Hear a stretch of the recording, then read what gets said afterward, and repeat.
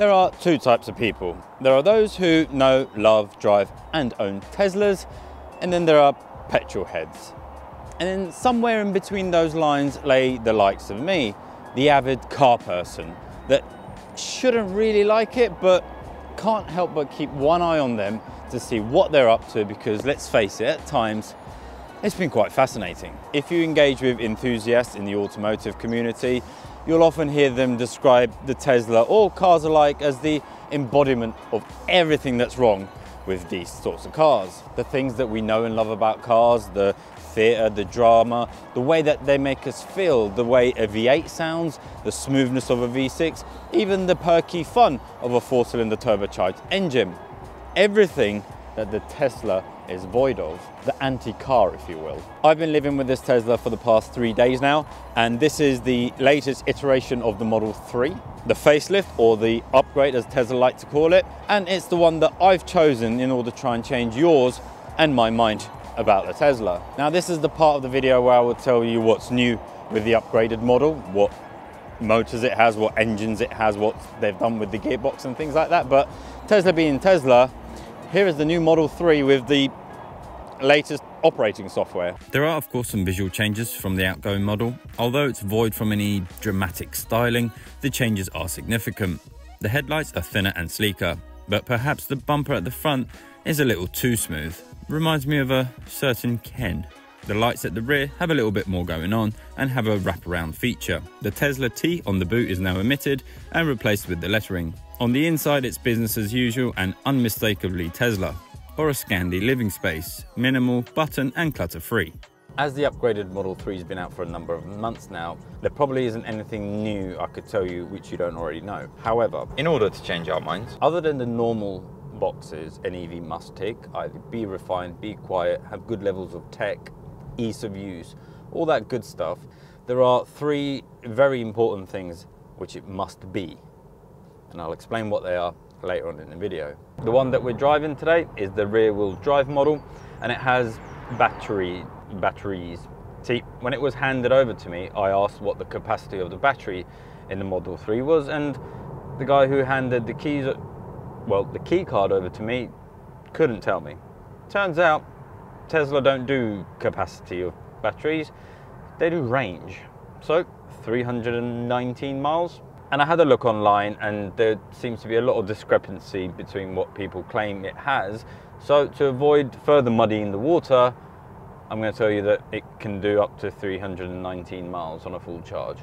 Despite having a 13-14 degree day, the maximum range so far the car's indicating is circa 240 miles. So we're 80 odd miles short of its claimed range. The rear-wheel drive model can do 0 to 62 mile an hour or 100 kilometers per hour in just 5.8 seconds, which is plenty.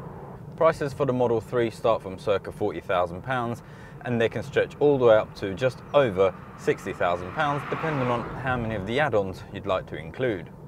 These include some of the enhanced autopilot features, the full self-driving capabilities, a choice of some of the more premium paintwork, and the option of slightly larger alloy wheels. Not to mention some of the benefits that Tesla owners reap, which include things like dog mode, camp mode, arcade in theatre, over-the-air updates, which I'll get into a little bit more later on, the Tesla app, which has some great features, Sentry mode, which by the way I had no idea that you could access a live feed from your phone, voice command, key sharing, and preconditioning. Not to mention you have access to Tesla's global network of 50,000 superchargers. One of the first mistakes I made with Tesla was thinking that you pretty much spec the car at the point of buying it and that's it. To a degree that's true. You pick the colour, the wheels, whether or not you want the towing hitch, and of course whether you want rear-wheel drive or all-wheel drive. But it turns out everything is pretty much pre-wired for all that it can offer, meaning you can buy a base Model 3.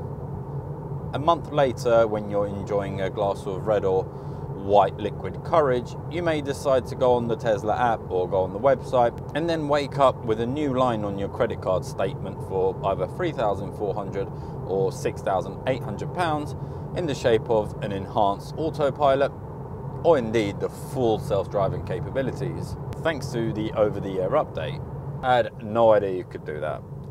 I might be late to the game, but this is my first experience with a Tesla.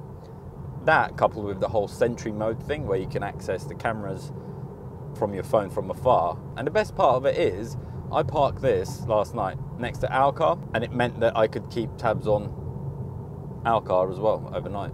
Should Tesla launch any new features using the physical technology that's already built into the car, you could have 6 months, a year, 2 years down the line. It's like downloading and updating an app on your phone. It's clever, that. Just those two features there, where you could download such big features via an over-the-air update, never seen anything like it.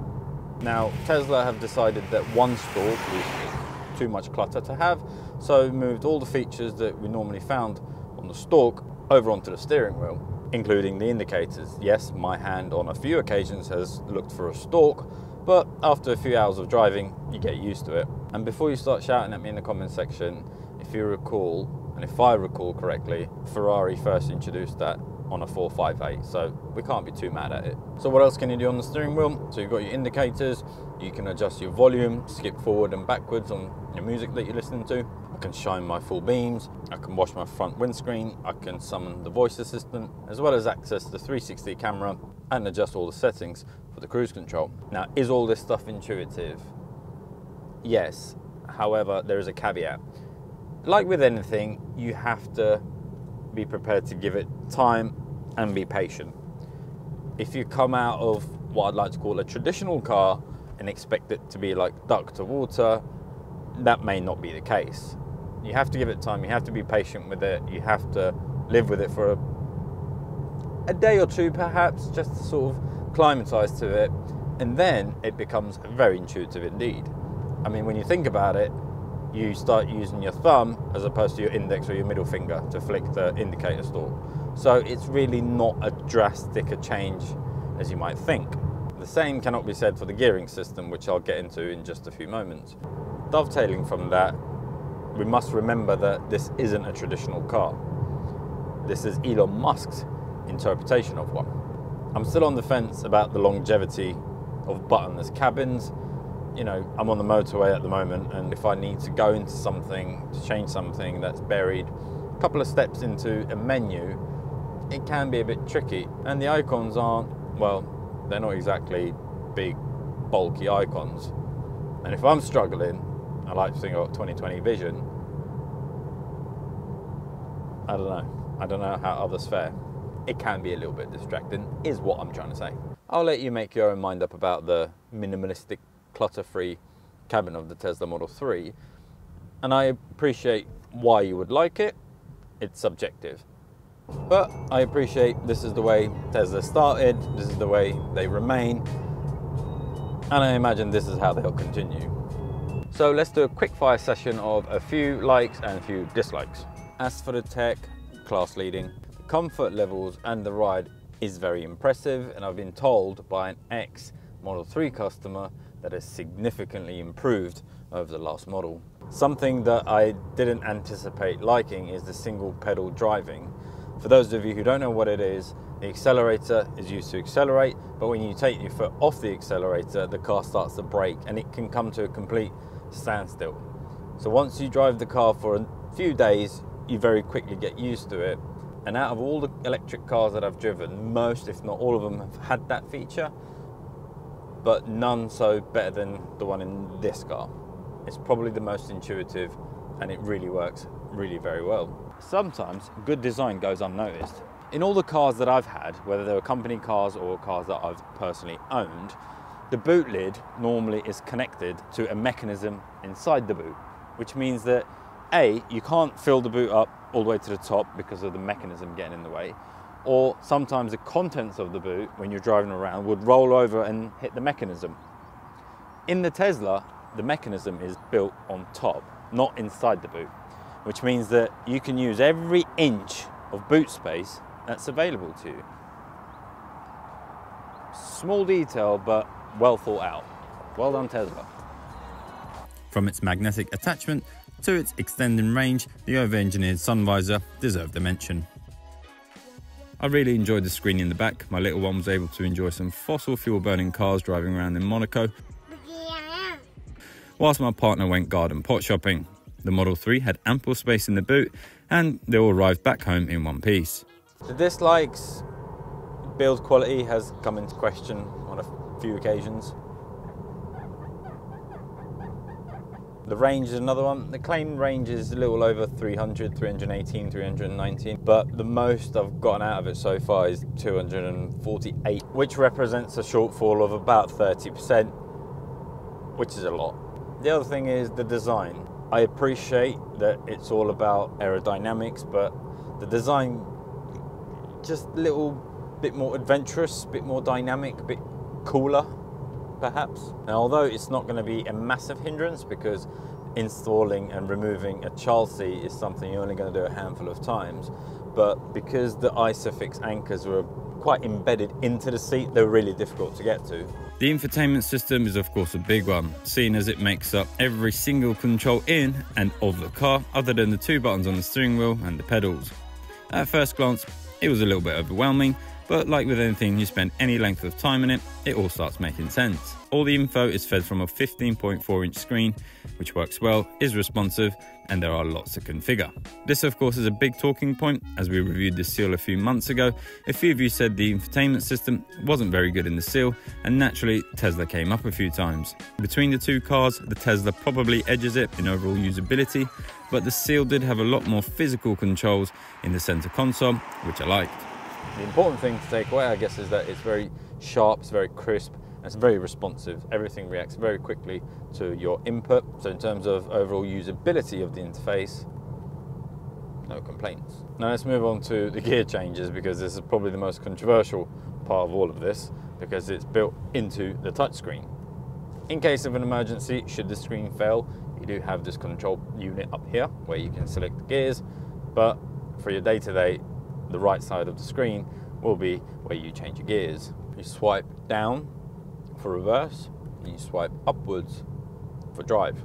Now this particular car is running a beta software which has auto shift out of park, which basically means that when I get in the car, when I put my seatbelt on, when I put my foot on the brake, it automatically puts me into the right gear. So if I'm parallel parked and there's a car in front of me and I need to reverse, it'll just automatically put me into reverse. I was very unsure about how that would work, but as you've probably guessed with the running theme of this video, it's quite intuitive. Can't lie, it works. This, I'm led to believe, is where all the hype lays with regards to why you buy a Tesla over any other EV. The charging infrastructure. Now, I have charging included in the loan for the 1 week that I have this car, so it should just be a case of plug and play. I've plugged it in and it's charging. 20 minutes remaining. So there's only one thing to do, I guess. It really is plug and play. For those who've experienced using public charge points will appreciate how streamlined this is. Whilst I was charging, I managed to kill some time trying out some of the games in the Tesla arcade. So overall verdict, do I hate Teslas?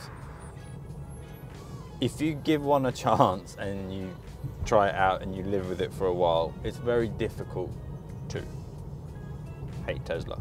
Having said that, I understand why petrol heads do or would. It goes against the grain of everything that we know and love about cars. The drama, the theatre, the character, the feel, all that stuff, yes, is somewhat absent from Tesla and most other EVs actually.